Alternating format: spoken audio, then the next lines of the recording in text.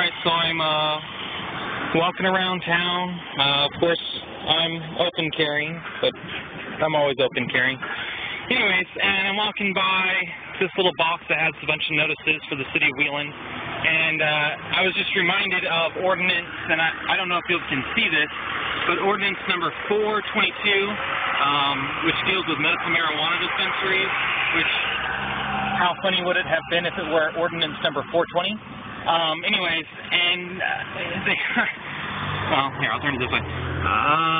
Yeah, you can't read it. But anyways, it states that the reason they made it an emergency ordinance, because it was a threat to public health and safety. And what was the threat? And I listed it right here, that it creates a clear and present danger because it increases loitering, pedestrian, and vehicle traffic, and will create noise. So, my city, which, you know, in general, I like to say does decent, passed an emergency ordinance to ban medical marijuana dispensaries because it created a clear and present danger to public health and safety because it would increase loitering and traffic of pedestrians and vehicles.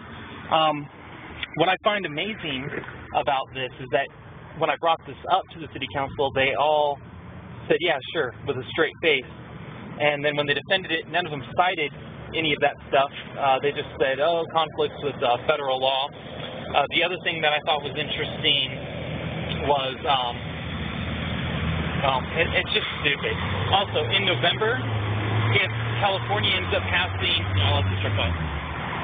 Also, in November, if California ends up legalizing the recreational use of drugs, you could just set up a marijuana dispensary, and as long as you're not distributing it for medical purposes, this ordinance wouldn't prevent it.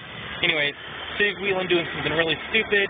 I really wish they would have done it. I think the city council members in general are, you know, decent people, but this really makes me angry. I don't use pot, never have, never will, never used any drugs for recreational purposes, ever. So, you know, I don't have a personal stake in this. To me, it's just a moral issue, a liberty issue, a freedom issue, and I find it really sad that they would ban something, especially under the auspices of it's an emergency, because it creates a clear and present danger, because it would increase pedestrian and vehicle traffic, something that you could then just apply to anything. So, just thought I would share that, like I said, just walking around, so, all right.